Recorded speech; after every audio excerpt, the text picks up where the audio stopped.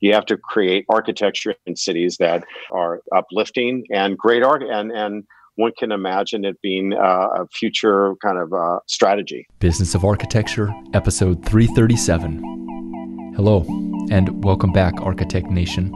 I'm Enoch Sears, and this is the show where you'll discover tips, strategies, and secrets for running an impactful and profitable architecture practice.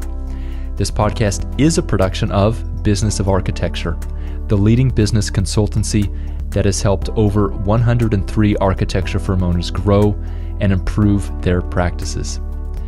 Today's show is also sponsored by Layer App, the flexible database for architects that makes it easy to view and share photos, files, and project data right in Revit. Get a completely free 14-day trial to go check it out by visiting layer.team/BOA. That's layer, Layer, .team, TEAM/BOA. Today we speak with famed architect Lorcan O'Herlihy and Richard Loring, a renowned developer from the Los Angeles area. Richard Loring is the Director of Design and Construction for Domos.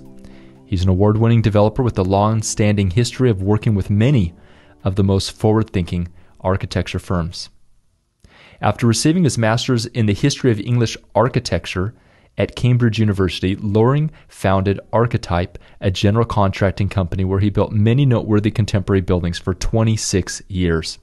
Loring then served as managing director for Habitat Group, Los Angeles, developing contemporary multifamily projects throughout the city.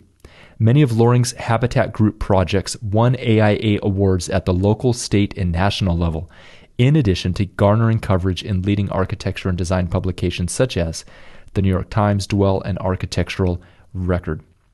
Today, Loring is leading the latest Los Angeles Domos project in Hancock Park.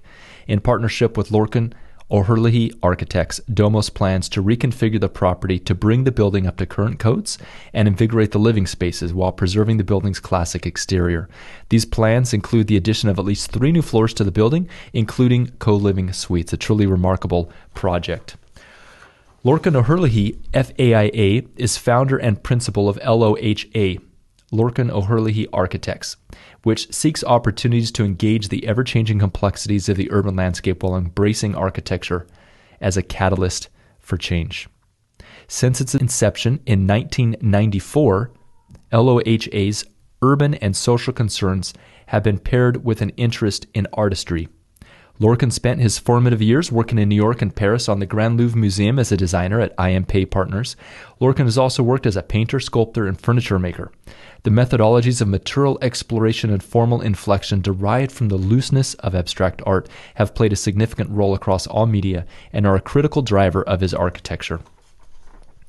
Lorcan's professional practice as an architect has been accompanied by his academic and intellectual pursuits. He received a Master of Arts in History and Critical Thinking from the Architectural Association in London, writing a dissertation on social connectivity and generative urban strategies. He's taught and lectured extensively over the last decade, including at the Architectural Association in London, Southern California Institute of Architecture, Cranbrook Academy of Art, Columbia University, Carnegie Mellon, Pratt Institute, and the National Building Museum in Washington, D.C. He is currently an adjunct professor at the University of Southern California. In 2004, the Architectural League of New York selected Lorcan O'Herlihy as one of 8 emerging voices in the United States. In 2009, Lorcan was elevated to the prestigious College of Fellows in the American Institute of Architects, an award to members who have made significant contributions to the profession. Lorcan's commitment to design excellence in commercial, educational, and residential projects has earned him over 90 national and local design awards, including the AIA California Council Distinguished Practice Award, AIA Los Angeles Firm of the Year Award, and in 2018, LOHA was awarded the status of the #1 design firm in the United States, according to Architect Magazine's Architect 50. So without further ado, let's jump into my conversation with Lorcan O'Herlihy and Richard Loring. Welcome, Lorcan and Richard, to the Business of Architecture podcast. Thank you, Enoch. Pleasure to be here. Pleasure to be here. This is a very unique episode because I've never had an architect on the show with a client, let alone a client where there's been a long-lived relationship that's gone on as long as both of you have been working together. How long has it been approximately? Not exactly, but how long have you been working together? I say 30 years. Lorcan says 25. Yes, 30 works for me. Okay. I believe 30 years ago was our first project together. Absolutely. That's amazing. And can you tell me, how did that first project come about? What was it? What was the story behind that? I'll jump in here, Richard. Okay. I think, Richard, your office was in Marina del Rey or Santa Monica. And my office in Venice, and I had a very small project. And one of my dreams was to work with, at that time, it was called Archetype, I believe. And Richard, you worked on some incredible projects back then, and you were kind enough to take on this elliptical addition to a house I was doing, and that was our first kind of foray into the world of architect slash. That was more of a contract scenario.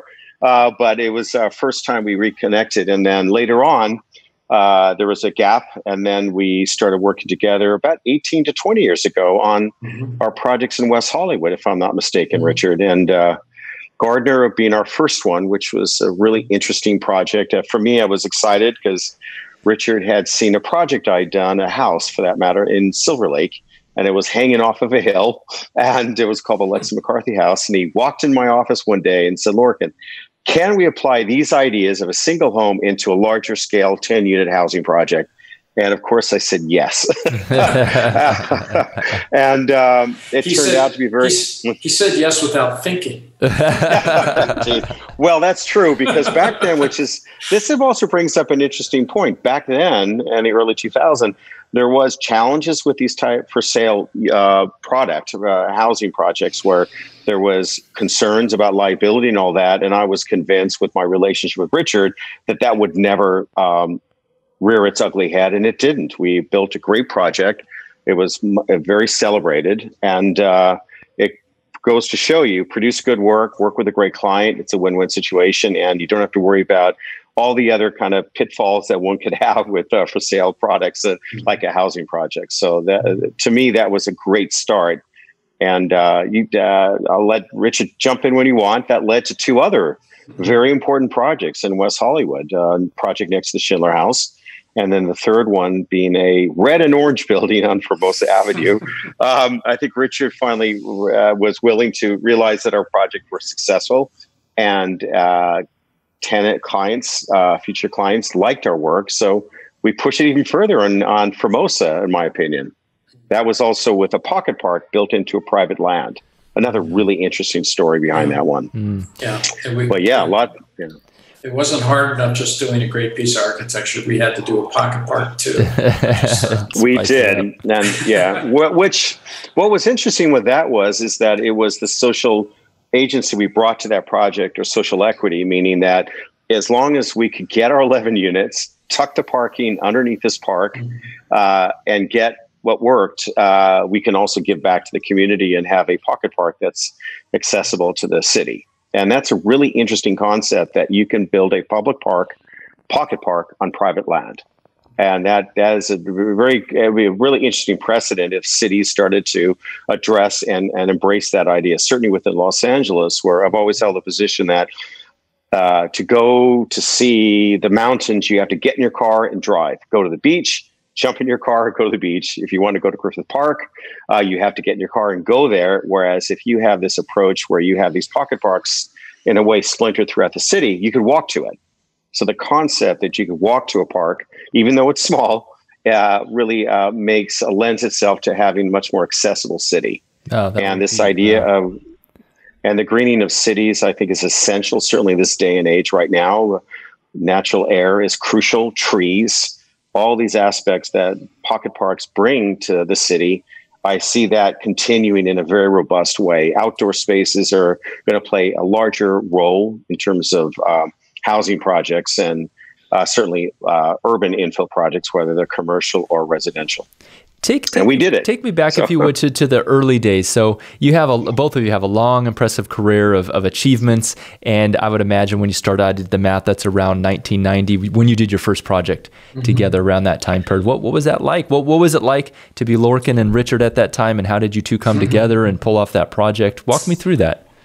So, Richard, you take the lead here. Okay, all right. So first of all, my background's architectural. So I went to University of Michigan, got an undergraduate degree and a graduate degree in architecture. Worked, in the profession for about 3 years before I came out to California. And then when I came out to Cali, I started out wanting to do design build projects. And in fact, I did do design build projects, but they, were relatively small scale. I was enjoying them, but I started to be noticed by the architectural community. And so architects started to call me to ask if I would build their projects. And that was a very interesting prospect to me. And so I got very involved with the architectural community here in LA, building for, kind of a who's who of architects back in the 90s. If I can interject, Richard, I'm really interested. What was it about your buildings that you were doing that attracted these other architects to want to work with you? Well, I was, look, the buildings that I was doing, even though they were design build, they were architectural. I'm not going to say that they were great architecture, but they were architectural. And, I think that architects that were watching me kind of understood that as a builder, I understood what they were doing, very well, and I understood the intent behind things that they were trying to do, so I think early on, architects just recognized that I would be an easier contractor to work with because I actually understood what they were doing. They didn't have to take as much time explaining what they were trying to do or why a particular detail was important or an alignment was critical, that type of thing. All the things that go into modernist architecture, those are things that, not all builders are conversant with. And so I think that's how it started. And then, once a couple architects discovered that I could, work with them and make it easier in some ways, they started, you get passed around. Right. Get passed around. So I got passed around. It was a wonderful experience for me personally, because when we jumped scale, because early careers of architects are you do houses and you do retail, small retail, and to jump into urban scenarios like 10 to 20 unit buildings was a jump, which was exciting for me. I felt like it was a great opportunity because not only was I working with a developer like Richard, but he was also going to build it. And he also had a background in architecture. So in a sense, those first early projects with Richard, I would love the opportunity to sit in a room and talk to not only the person who was going to be the client, but someone who was going to build it, meaning you learn quickly.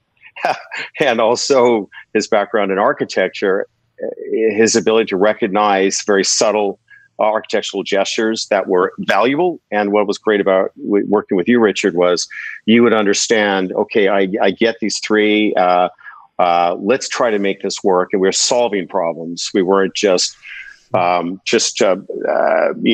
one idea or the other. There were flexibility in the way I worked and Richard worked to be able to say, look, design is important. Design does sell. Design has value. Let's find a way to do it, but also make sure that there's efficiency built into it. So it's about science and art. Can you bring artistry and also make sure that the science of building is also built in? So what better opportunity to work with a client who recognizes both in a big way, being an architect by training and also not only building it, but also the client. And so I will always feel very fortunate with that. And that led to, frankly, the work I'm doing now. And I always look back to those early years, and Richard knows this, and that was so essential to my growth as an architect, to be able to now produce buildings, produce architecture, and do good sets of drawings to know that it's built well, and also have that artistry to it, to be able to uplift people who are living there. And we do a lot of supportive housing as well. So we bring that ideas all the way from all socioeconomic levels.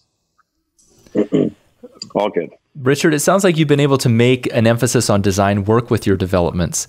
And what is it do you think that keeps other developers from embracing that? Because this is a common struggle I hear, is that architects feel like they're fighting against the developer who doesn't appreciate the architecture and the value of design. Well, I have a little longer view than I think you do, because you're so young. This is true. And I'm not as young, and I think that the receptivity now on the part of developers is much greater, again, in comparison relative to what it was 20, 25, 30 years ago. Fascinating. There were very few architects that I knew that I was friendly with back in the 90s that had opportunities to work with developers at a relatively small scale. These projects we do are relatively small scale. And I think there are a lot more opportunities now. I know that Lorcan is a great example of that. He has a lot of developers that he's working with all over the country. And those developers, either didn't exist 25 years ago, or they wouldn't have thought to try to work with an architect doing contemporary architecture.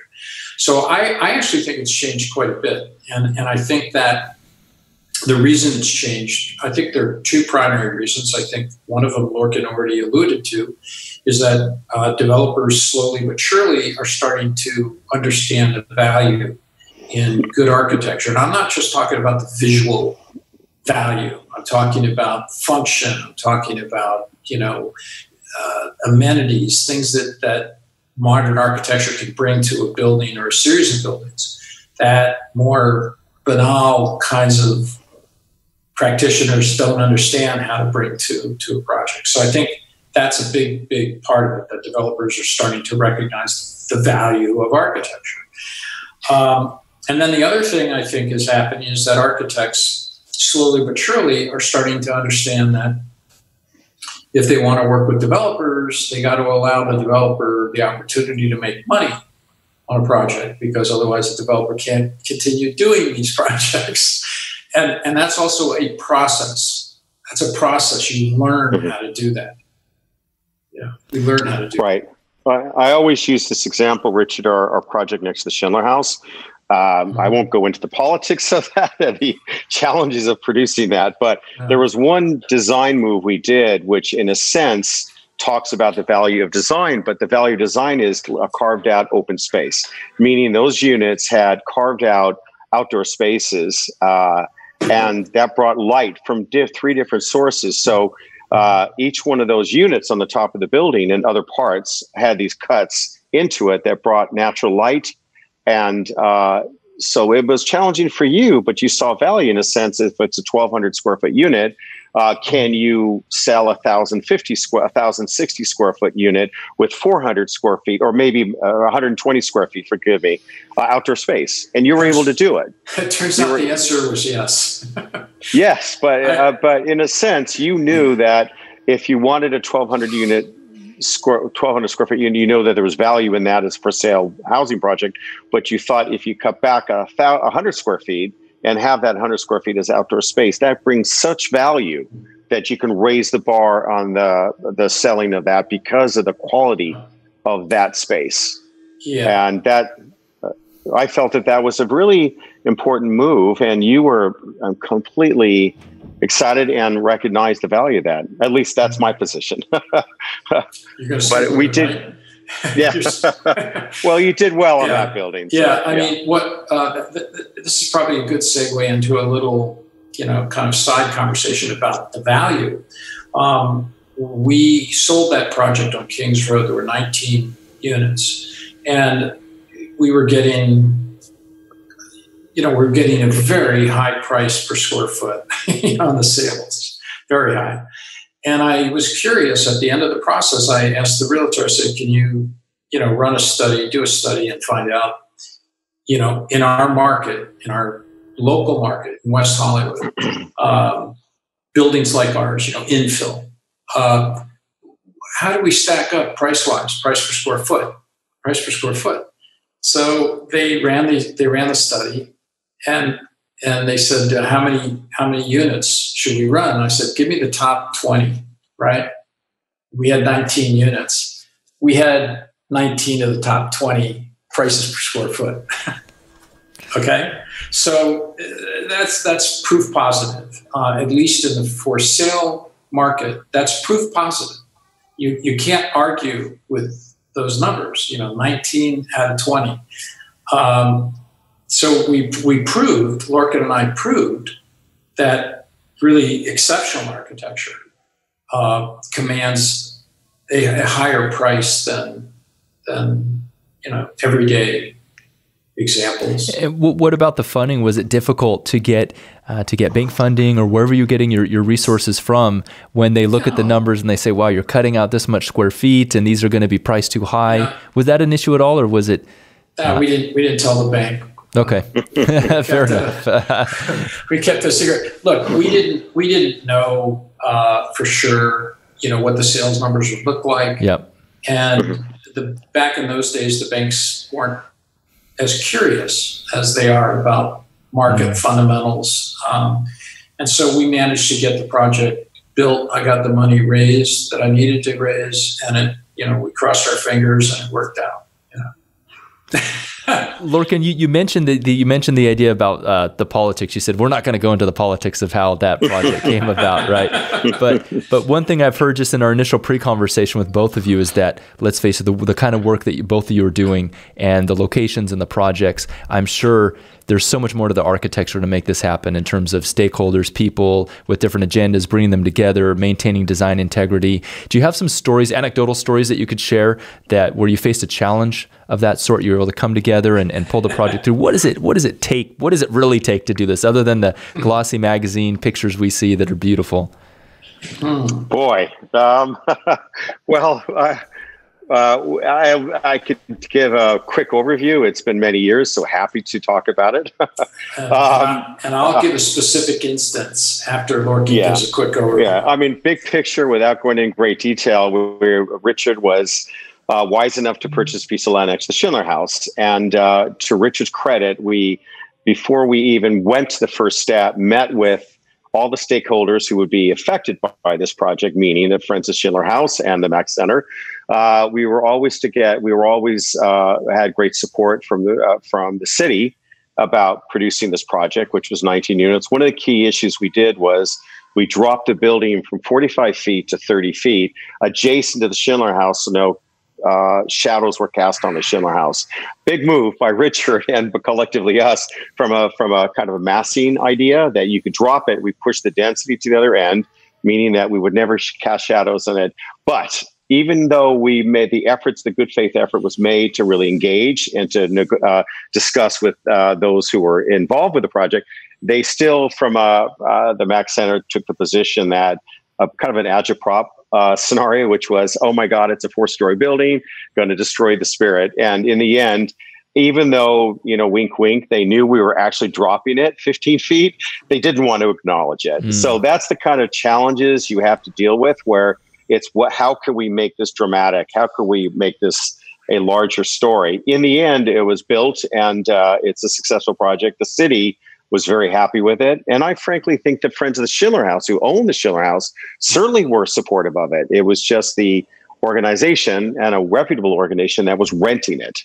It took issue. So that's an example of how do you hang in there and how do you move forward. And Richard, you certainly had to battle that in a big way. But I felt in the end, we stuck together and made it happen. And in the end, it was a successful project. They actually organized a resistance to our project, these Austrians. I bet you love that. I bet that was fantastic to get that memo. Fantastic, And so they organized a competition. Oh, International competition. Oh, wow. To envision what should go on my property. Oh, wow. Okay. instead of Lorcan's design. And so they actually had a presentation of these outlandish, for the most part, nonsensical, crazy ideas in public forum one evening at the Schindler House. And I had to go, I didn't have to, but I was happy to go and defend Lorcan's approach to the project in front of, and the architects that were there were formidable. I mean, Frank Gehry submitted something, I think. Mark Mang. Not Frank, but Frank. Zaha Hadid did. Zaha Hadid, yeah. A 20-story building. Building, and the 20-story building won out. Oh wow! So it wasn't really comparing apples to apples. It was comparing apples to oranges, meaning there need to be a housing project. There were height restrictions, and there was all kinds of criteria. But when you have a competition, you can do whatever you want. You can make it whatever. You can make it a 20-story tower. You can do it an underground structure. The ones that were more favored are the ones that was underground. It's very difficult to have a housing project 3 stories underground. Underground. So as you can see, it was comparing apples to oranges. But in the end, I think we prevailed. Well, we did. Eric Owen Moss showed up at this thing, with his usual nonsense. That's what I consider it. Just outlandish stuff that could never in a million years be approved. First of all, could never be approved by the city. Unbuildable from every aspect. And so that's an example of the kind of roadblocks and the kind of challenges that we had to deal with on that project. Yeah. In a sense, it benefited us because quite obviously a 20-story building next to a 1-story Schindler House would not exactly be the most ideal solution. So after that, I think it just dissipated and realized, okay, let's produce great architecture and make this a really strong piece of architecture that has strategic ideas to it that were about creating a great place to live. And that's what we did. So that's an example. Formosa was another one we did where, as we alluded to, where they wanted us to keep this existing house that was falling apart and boarded up, and there was a crack house, and they suggested putting it on the roof of the new building. So if you can well imagine how challenging that would be to take a house and put it on a 4-story building and keep it intact. So we were able to come up with a strategy to say, look, why don't we propose? And you were familiar with the process, Richard, with the idea of pocket parks. And I was excited about it because I felt it talked a larger story about how cities should be. And that is can you take a private piece of land and if the developer is progressive enough to allow for a third of it to be given back to the city as a pocket park, as a public space on private land. And it was challenging for you, Richard, because it was like, you were okay with it because it was like, okay, as long as we can get 11 units, we can get the parking in place. But frankly, it made for better units because those units were looking out at a pocket park as opposed to another building 10 feet away. And it also benefited the city and benefited that street because the building on the other side of the pocket park had views of the park.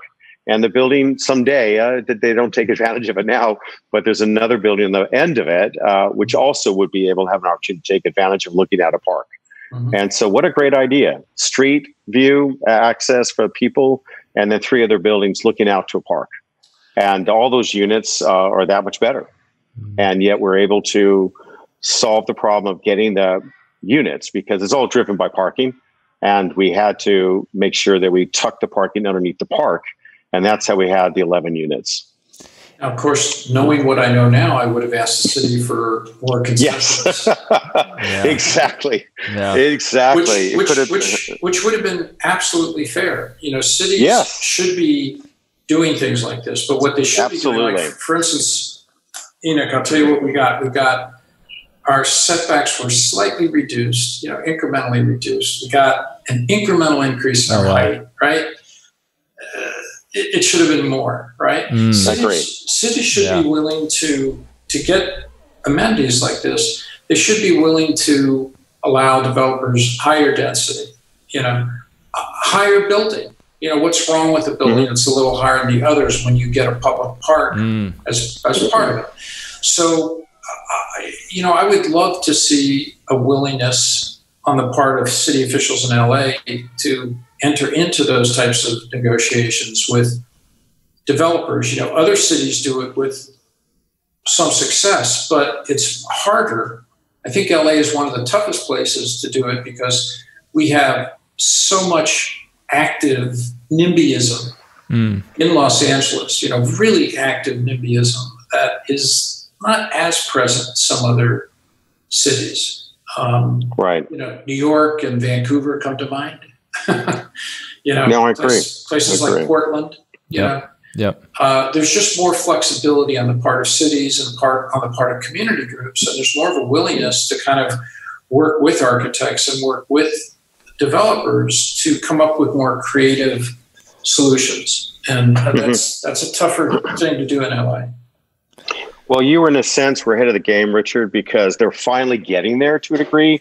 They're starting to rethink their parking requirements, and they're starting to rethink heights. Yeah. There are now ample areas in Los Angeles where they're letting giving relief to that 45 to 55 foot height. Los Angeles is always this kind of carpet of 55 feet or 45 foot tall buildings, and they had great concern about going above that. Project we're doing now, which is 11 stories, but we worked with the city to have 18-foot setbacks.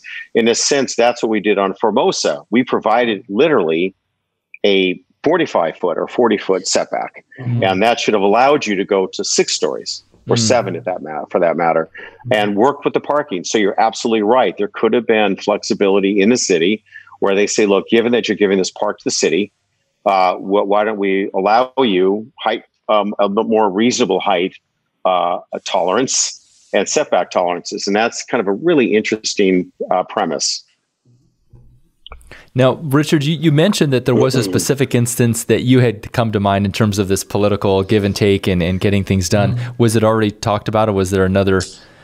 Well, the one at Kings Road where they had this competition, and then I had to sit through this public presentation. Wow. That was the primary example. That was the one I was thinking about most. Yeah.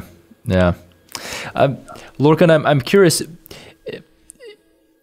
You've been able to have a huge design impact in your design sense, and even been awarded recently as the #1 design firm in the U.S. by Archetype magazine. What do you think it is that's been the key for you to resist the pressure of, or whatever it is, to be able to produce designs of that caliber, of that quality throughout your career and get to where you are now?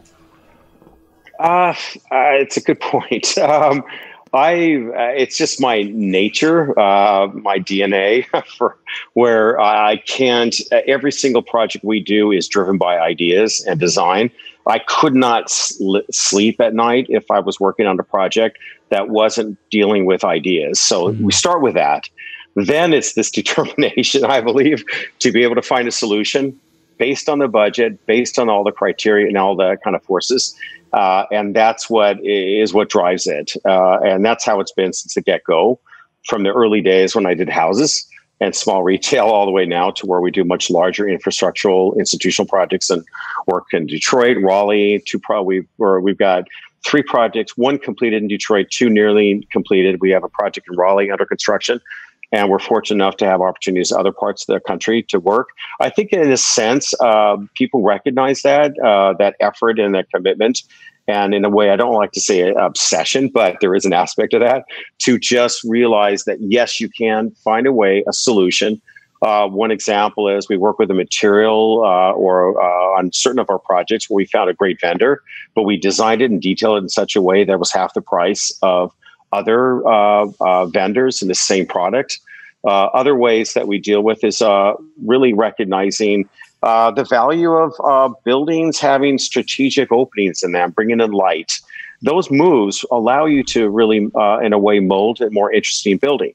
Buildings don't need to be a simple form. You could start with that, but you can start to cut into it and modify from the conventional way of looking at a building. Our buildings in Detroit are all based on a step massing. There's a surrounding area is 2-story, Victorian houses for that matter. And so we were able to use the forces of the adjacent buildings to kind of, in a way, navigate the building and make sure it drops 2-story in one area and up to 6 stories in another. So those kind of moves make the project better. So you don't fight against it, you just embrace it and see how can that make your project better. I think that's why we're able to do it. It wasn't something magical. It was just having an eye. Number one, you have to have a good eye as an architect, but also, as I said earlier, see these forces as actually assets. And that, I think, goes a long way. If you can respond to the culture of where you are and the context of where you are, it makes the project better. So that's what drives all our work. So it's not a magic bullet. It's being able to adjust accordingly where it is, driven by the site, driven by the context where it is, and then brainstorm with great clients. And you can't have a good project without a client like Richard and other clients. That's bottom line. You cannot produce this without having a great client. And that's what I have with Richard. So before you had the name, I don't know if that answers your question. Well, it does. And people listening may think, oh, well, that's easy for Lorcan to say now because, they have all these awards, they have name recognition, they probably walk in the room and everyone wants to throw products at them. You might differ. But but in the early days, what was it like in terms of, finding those ideal clients, finding those people that appreciated what you were going to do on the project? Was it a matter of you slipping in the pill of design, or were these people that came to you already with that mindset? My background, and Richard mentioned a bit about his background. My background was that I studied in California in my undergrad. I have a master's degree from the Architectural Association. And I also worked some very interesting architects before I started my practice. That being Kevin Roach, John Nichol and Associates being one, who's a wonderfully won the Pritzker Prize in '81. And then I was fortunate enough to join I&Pay Partners on the Louvre Museum. So I worked on the Louvre for 3 years. So I felt that from an early stage, I stuck to my kind of dreams of working with not only exciting architects, but put myself in a position to learn. And I believe when I started my practice, I had background having worked with Stephen Hall as well. I was an associate at Stephen Hall in the 80s. So that coupled with my own commitment to good design went a long way. So my first clients when I was a 26-year-old architect were great. One of which my parents. I did a house for my parents, which is always the classic first project for an architect or aspiring architect. So I have to say that went a long way. My parents' house got some recognition, architectural record houses. So right out of the bat, as the 26th architect, I was published. So I was very fortunate for that. But it all came down to ideas and design. So if you stick to that, in the end, you can find an avenue. Sometimes it's difficult because you may not find the right client or find project that works for you. I didn't really have that problem because I didn't know how to do it any other way. I simply knew that design was an important component of it. So, and again, as I said, I feel like I'm 2/3 through. I'm no longer an aspiring architect. I'm definitely a seasoned architect. I'm not even a mid-career, sadly. I'm getting to a point where I have to recognize I've got to start, keep producing. And as an architect, you have to be patient. So I don't know if that answers your question, but I've never second-guessed the importance of design. So even when I had clients who would come to me with early on, before the Richard time, I would talk to them and ask them, what is it about this particular project that they like, if it's more traditional project or more conventional? And I would find the kind of DNA of what they liked about it, but not the style. So I was able to take those ideas and apply it to more of a contemporary approach. So that's what I've done. And they bought it and they recognize there's value in that. So it's more about the ideas, about what they liked about a project as opposed to the particular style. So I never had that problem. No one ever came to me with a traditional building and said, I like this. Can you do that? I've never had that. I've always find ways to get around it. What is it do you like about that? What are the aspects of it? Is it spatial quality? Is it materiality quality? And then I would reformulate that into a piece of architecture. So that's worked for me to date. I don't know if that answered your question. Well, thank you. And let's talk about the project you're working on now together. Tell us about this. You got to Richard first. Go for it. It's like, well, okay. So I'm working now. consulting really for a development company out of Atlanta. And they decided to buy a 90-year-old building in Hancock Park and do a co-living project. And I told them, I said, it's going to be tough, really tough. It's a challenging part of the city to work in. Community groups are very active in this part of the city. Preservation groups are active. It's an old building. It's a 90-year-old building with a relatively checkered past. And but they were determined to do this. So they purchased the building. And we had a RFP. We sent out an RFP to a very select group of architects. Of course, Lorcan was on the list because Lorcan's always on those types of lists. And, Lorcan was awarded the contract. And so we've been now working for 3 months, really just doing conceptual and schematic design because it's a project that has so many different pressure points and complexities to it. Start out with the fact that,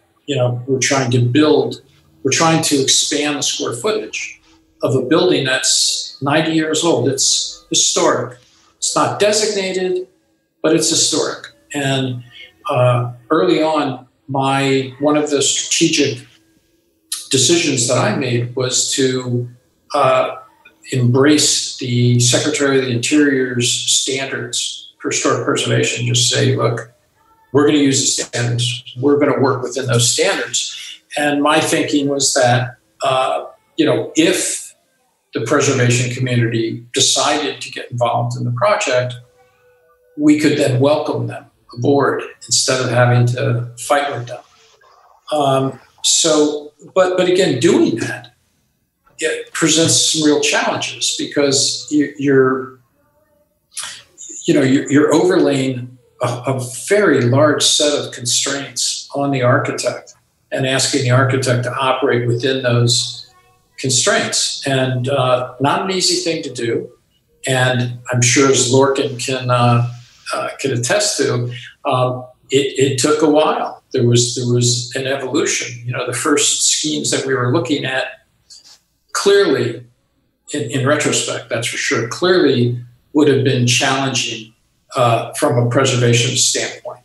Now, we don't know that we're going to end up having to work with that community, but we may.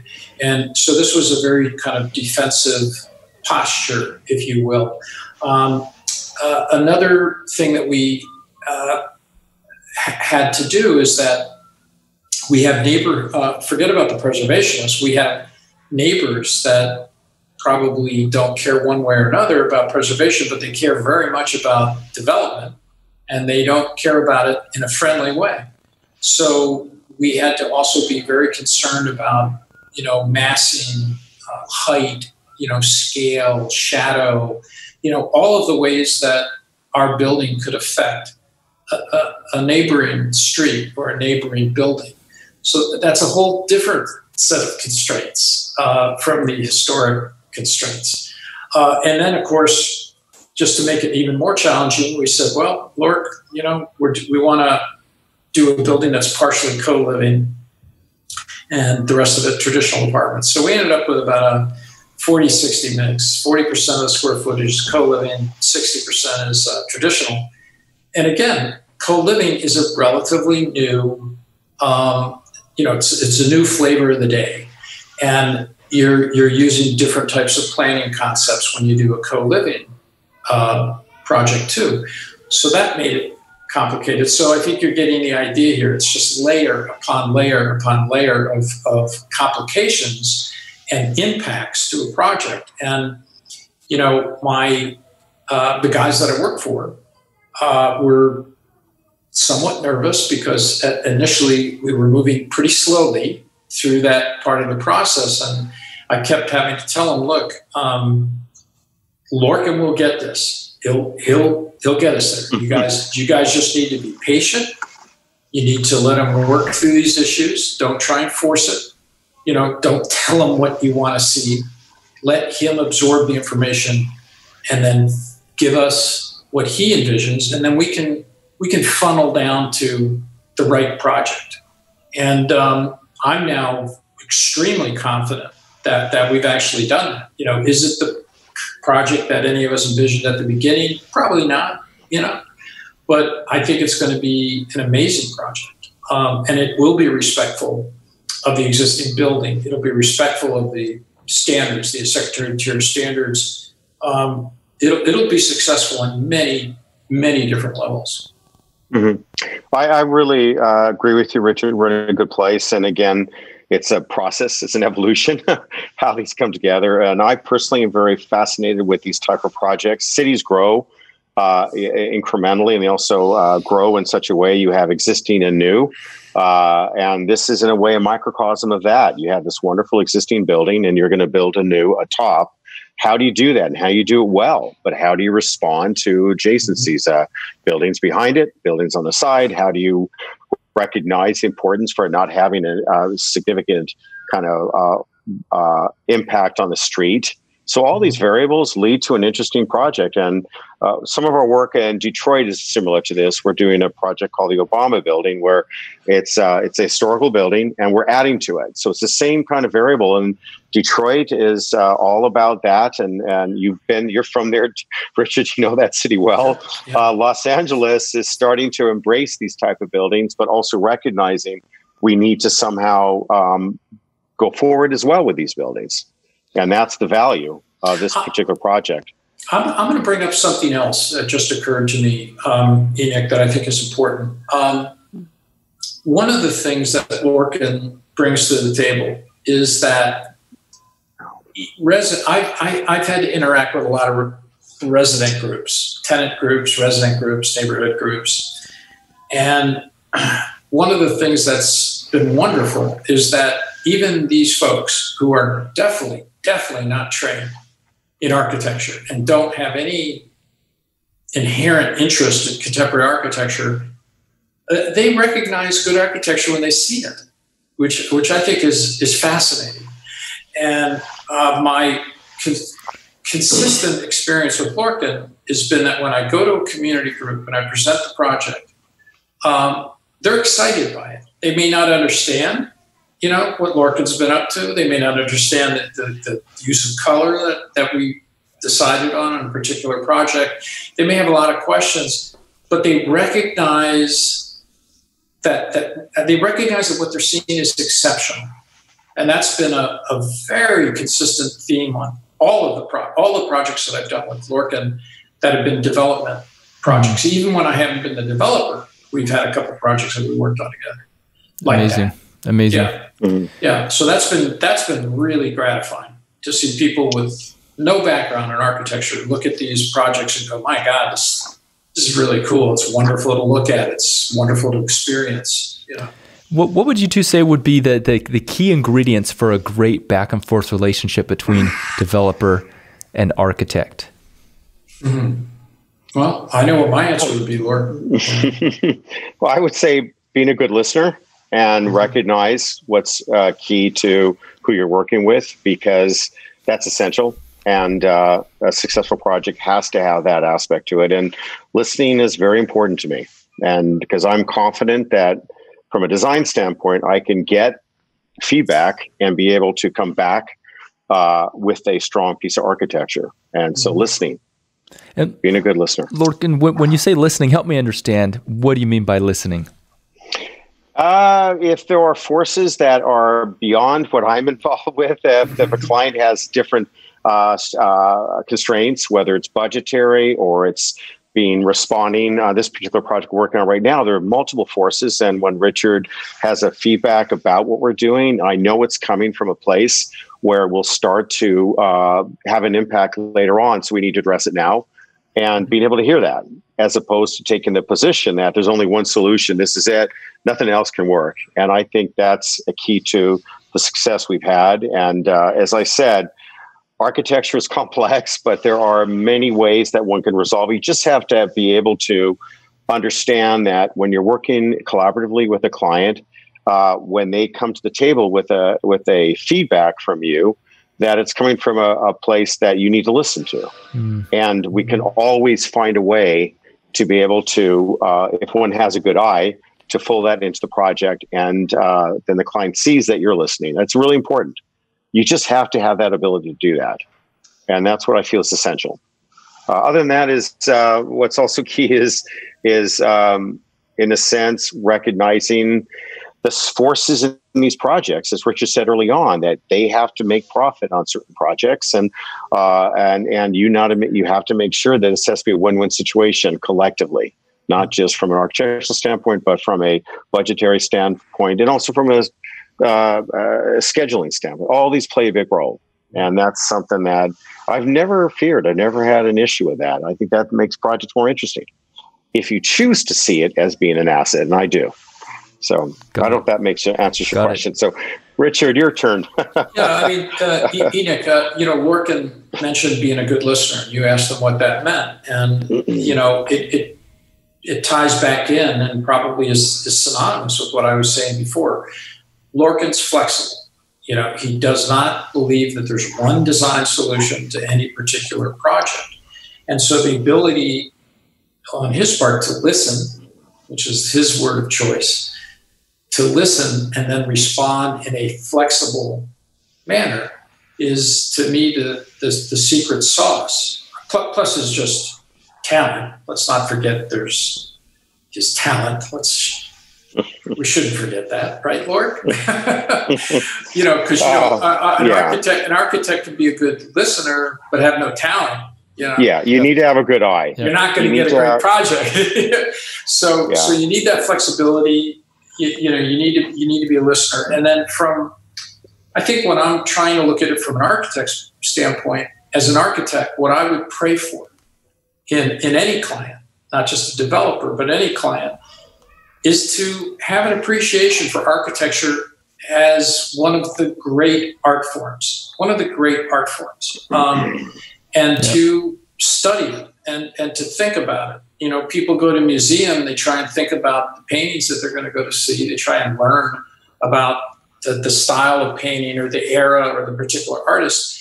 And I think that people that are working with architects need to make the same effort. They need to try to educate themselves so that they come to the table knowing something about what the architect is trying to do. So I would say from the architect's standpoint, that's what I would always pray for. I would pray for the client that actually is interested in architecture. Right.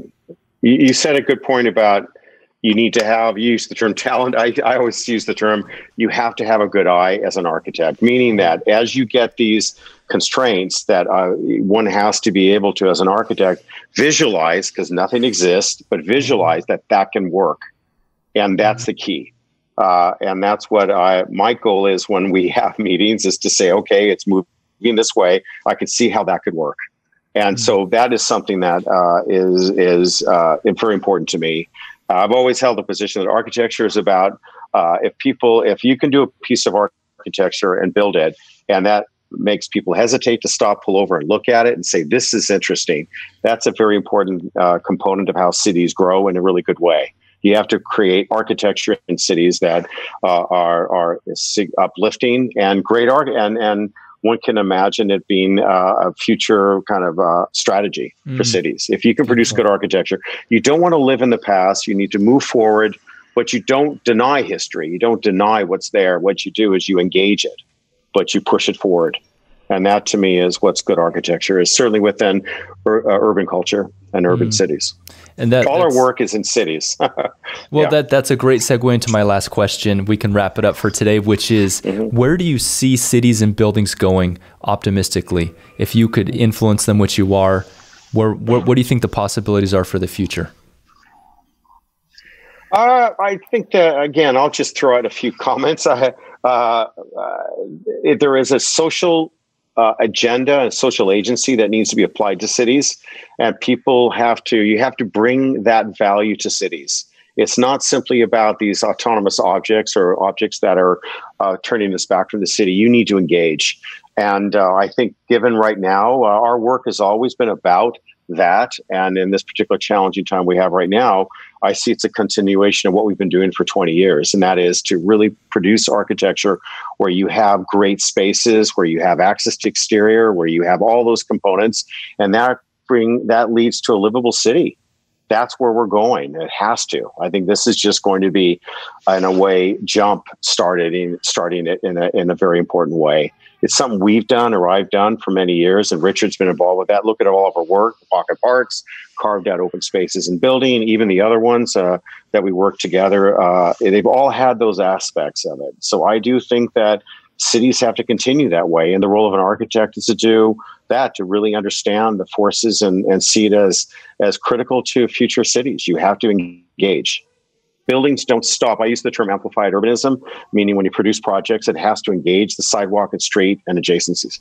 You can't simply do a building, plop it there, and don't recognize how important how it's going to affect the city. You have to look at not only in terms of the adjacency, but beyond that. How is your building going to affect the commerce that's 2 to 3 blocks away? Is what you're doing going to benefit that? The project we're doing in Detroit is similar to that. It's a co-living project in Detroit, and there's Wayne State University, and there's a Motown, there's a variety of different areas around it. So we're designing the building, but programmatically bringing opportunities for all those people who are working in those areas and studying in universities to live in this, so that it starts to act as a catalyst for change around it. That's what I think architecture is going to be. It's about social agency. It's about engaging the city. Richard, from your side? Look, people are talking about the end of cities as we know them. I don't buy it at all, not even a little. I think people are very caught up in the moment, understandably. But I think cities are here to stay. I mean, I think as Lorcan has talked about, I think architects, their job is to make cities more humane, and to within the environment of a city to kind of nurture the human spirit. It's important. It's an important function. And I think that architects will continue to try to do these things. And I think cities will continue to grow. And I am hoping that all cities, not just Los Angeles, but all cities figure out a way to make housing more affordable. I think the one of the biggest issues of our time is housing affordability. And that's an issue that's people all over the world are struggling with. And I think architects have a primary role to play, not the only role, but the primary role to play in helping, kind of lead us forward in that search. So that's what I would say. Wonderful. Agreed. Yeah. Agreed. Amazing. Architecture has to be available for all socioeconomic levels. Yep. Completely 100%. Yep. Great optimistic note to leave on today. And thank you, gentlemen, both of you, for your time. Lorcan O'Herlihy, thank you for your time. And Richard Loring, thank you for joining us on the Business of Architecture. And that's a wrap. Today's episode is sponsored by Smart Practices, the world's leading step-by-step business training program that's helped more than 103 architecture firm owners structure their existing practice so the complexity of business doesn't get in the way of their architecture. Because you see, it's not your architecture or design skills that's holding you back. It's the complexity of running a business, managing projects and people, dealing with clients, contractors, and money. So if you're ready to simplify the running of your practice, go to businessofarchitecture.com/smart to discover the proven, simple, and easy to implement Smart Practice method for running a practice that doesn't get in the way of doing exceptional architecture. Today's episode is also sponsored by Layer App. Layer App takes all of your project-related data, photos, and files and makes them accessible with the click of a button right in Revit. So let me tell you how this works. It took me a while to get the concept. Say that you go to a job site and you take a bunch of pictures. Now, you get back to the office with your camera loaded down with hundreds, perhaps even thousands of pictures, And now it's your job to organize them in a way that makes sense so you and other team members can easily find and use them later. What a nightmare. Now, imagine instead of wrestling with categorizing photos and renaming them and trying to organize them in folders, that the moment you took the photos on your smartphone, they were immediately linked to your Revit model where you or other team members could access them with the click of a button. This is what Layer App does. You can also link other project data like spec sheets, project notes, and anything else to elements right within Revit. So here are 2 reasons why I thought, as a listener, you'd want to try out Layer App. Number 1, if you currently work for a firm, the last thing you want to be working on is tedious work like categorizing and organizing project information. If you're a firm owner or principal, your firm could save thousands in staff time just by using this app, not to mention the convenience of having project data at your fingertips right when you need it. I hope this is a valuable resource for you. If you use Revit, Layer App is a must-have. Find out more and get a completely free 14-day trial at layer.team/BOA. It's layer, layer.team/BOA. And by the way, if you listen to episode 338, you can hear my interview with Zach Soflin, the founder and CEO of Layer App, the architect turned software developer who created the product. And get your free trial at layer.team/BOA. The views expressed on this show by my guests do not represent those of the host, and I make no representation, promise, guarantee, pledge, warranty, contract, bond, or commitment, except to help you conquer the world. Carpe diem.